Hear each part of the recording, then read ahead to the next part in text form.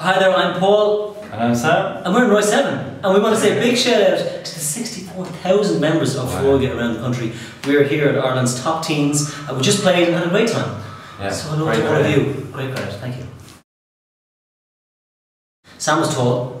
I was always tall as a teenager. I played basketball. Of course you did. That's cliche. I like long walks. On the beach. On the beach. Then I wasn't afraid to cry.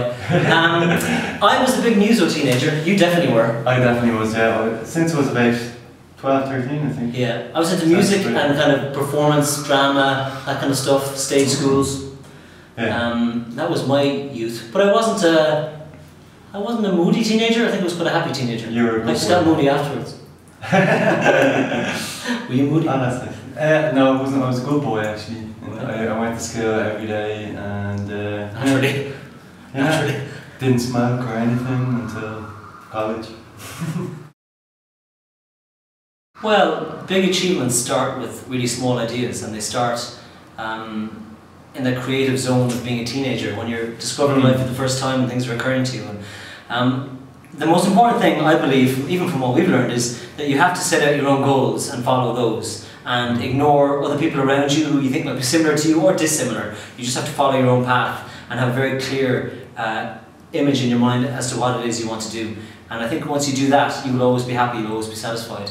And you're your own toughest and worst critic anyway, so you'll continue to raise the bar in your own endeavours. So I think it's focus on what you want to do and ignore other people.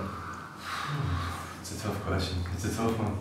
What did you do to achieve much like Paul is saying, if you have a dream, it's going to be all that you want to do, so it's a matter of sticking with it, I think, you're not going to be the whole package straight away, it's a lot of effort and a lot of work, and I don't think sometimes you realise that you are improving, but if you keep working at something, it's other people who realise it, other people see, like even playing an instrument or something like that, you think, oh, I'm not getting much better, okay, I can play the song, but I'm not getting that much better, and other people hear you who haven't heard you maybe in weeks and go, wow, you're really good now, so you are making improvements. A bit of confidence, but you perhaps don't see that in yourself, so you got to keep working, keep rehearsing, keep trying, or keep focusing on whatever it is that you want to do.